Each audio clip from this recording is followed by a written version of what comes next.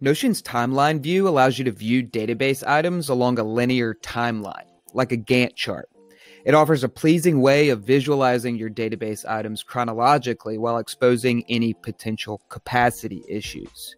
This makes timelines useful for displaying a project's tasks, event series, and other items that span various durations. So let's cover the fundamentals of the timeline view using two practical examples. And for your reference as you practice with timelines, those examples are available as a template on Notion Market, which you'll find linked within the video description. But first, let's very briefly review Notion databases for some context. So in Notion, a database is a collection of items with common properties. So a database of cars, for example, might have properties for make, model, and year. And you can think about a database as a table where each item is a row and the properties are columns. And then for any database, you can create multiple views, which are kind of pre-configured options like filters, sorting rules, and displayed and hidden properties.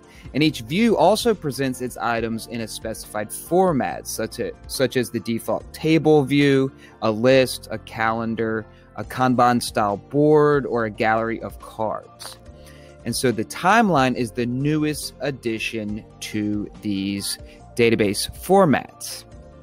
So here we have kind of a simplified collection of a project's tasks. And you can see that this tasks database has 4 properties. The title property is called task.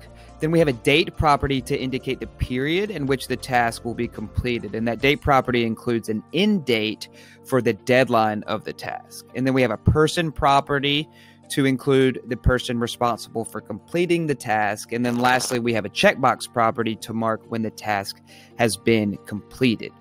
So to add a timeline view, we'll click Add a View, and we can call this Task Timeline, and choose the timeline format and click Create.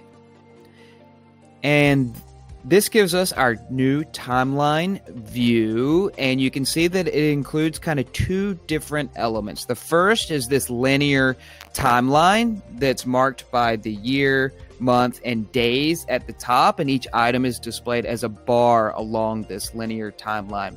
And then to the left, we have a table with the title of each item.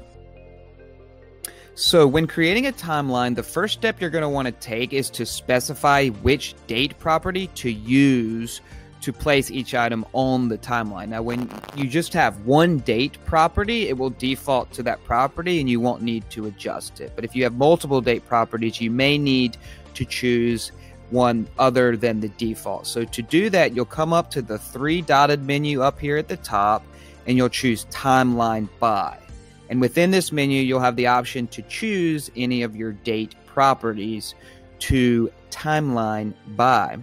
And of course, here we just have our time span property, which is our only one.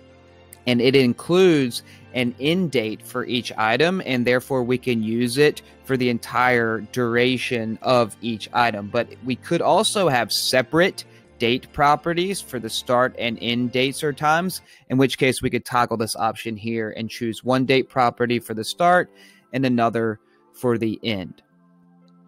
So the second step that you're generally going to want to take is to choose the properties to display within your table and within the bars of your items. So to do that, you'll come back into your 3 dotted menu and you'll choose Properties.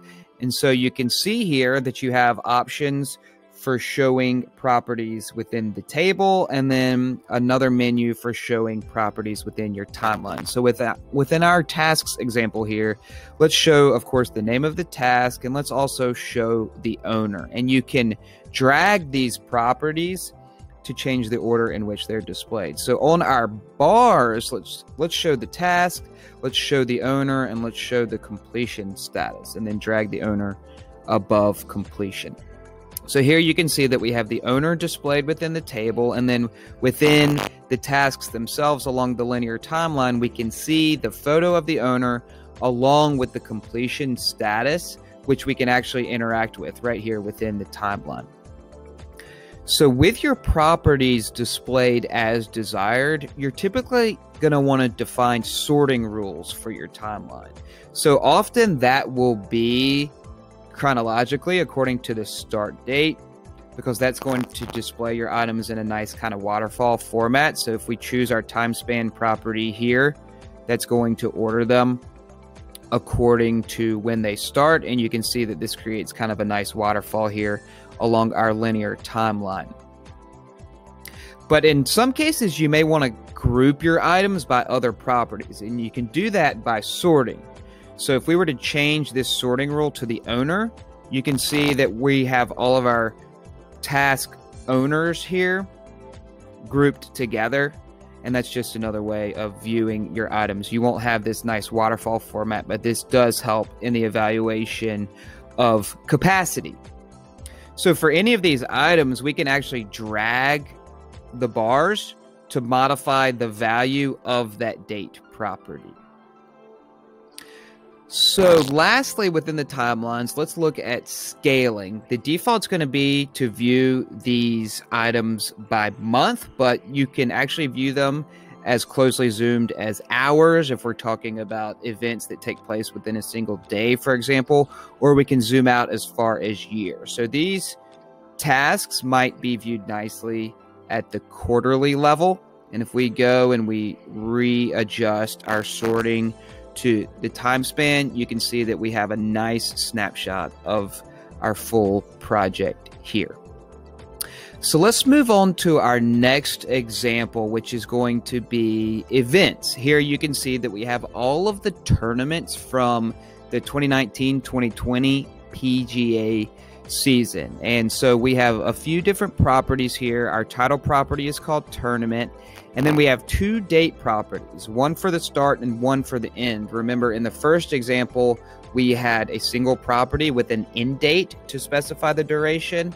And in this example, we have separate date properties. And then we have just a text property for the location. And then for the winner of each tournament, we have a relation property that links to a winner's database. So that database is down here. And if we open that up quickly, you can see that we have all of the winners from the 2019-2020 season. And they're displayed as a gallery with the headshot. But for each winner, the flag of his home country is the icon. And so that's going to create a really nice effect within our timeline. So once again, we will create a new view. And we can just call it timeline and choose the timeline format and create.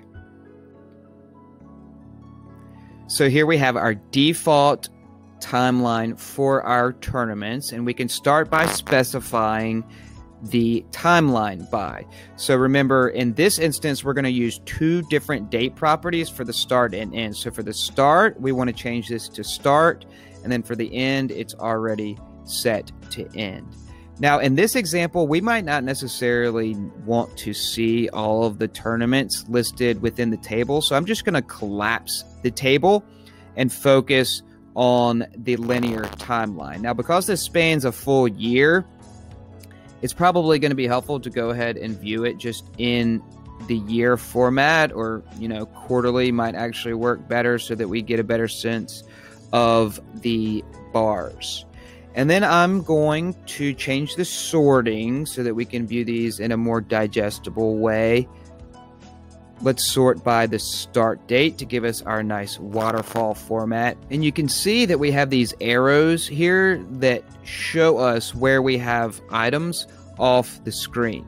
So if we scroll back here to the left, we can begin to see those items, and we're now viewing them at the quarterly zoom level, which allows us to view a pretty good number of them within a single shot. So now let's specify which properties we want to display within these bars. And the tournament is the title property that's going to be required.